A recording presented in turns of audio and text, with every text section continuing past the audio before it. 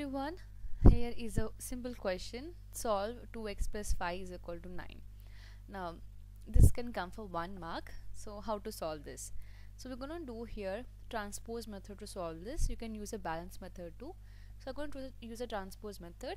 So before we do, let me write down the equation. So 2x plus 5 is equal to 9. So transpose, I'm going to transpose a number from LHS to RHS. So I'm going to transpose here 5. Now why 5? Because I want to find out the value of x. I don't want any number here on the left hand side. I want to transpose everything to the right hand side.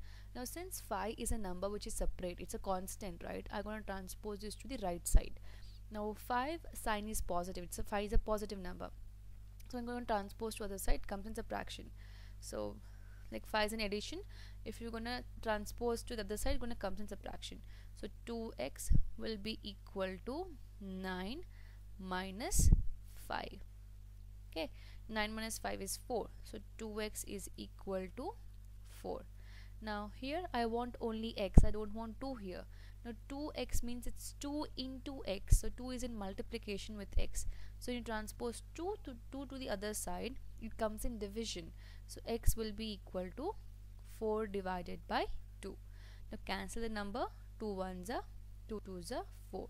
So this is equal to 2. So x is equal to 2.